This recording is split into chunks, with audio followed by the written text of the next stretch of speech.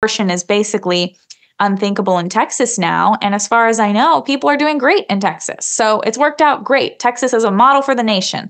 But what would be kind of your advice as far as approaching that issue? Because I feel like the Democrats are trying to run solely on the messaging of Trump's a felon and he's, we're these crazy pro-lifers. Crazy pro-lifers are going to try to jam down our legislative throats a national abortion.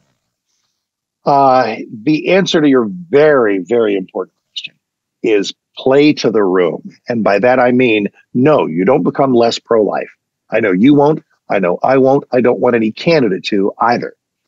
But I want our candidates to say that in this post-Roe v. Wade era, and thank God Roe v. Wade was overturned, not because I'm pro-life or you're pro-life or anybody's pro-life. I mean, that's fine.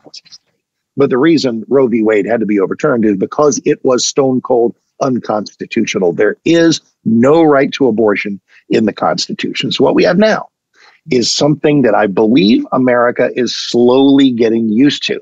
And that is the notion that in our state of Texas, we're going to protect a lot of babies. In California and New York, they're not. That's their call. President Trump himself has said this, that, the country is going to be a tapestry. Different states are going to handle things differently. As a pro-life person, I want to fight for every state to be as pro-life as Texas is. And I'm going to do that.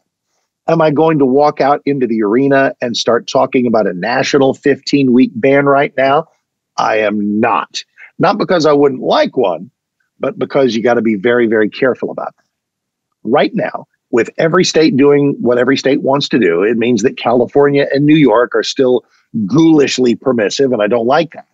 But it means that Texas and Alabama and Utah, it can be really, really pro-life. And I love that. I don't want to lose it. I don't want to give it up. And here's the risk of telling Congress, hey, let's have a legislative 15-week standard. We are then just one election cycle away from having Congress undo that. The minute we say federal abortion law, we say take it out of the hands of the states.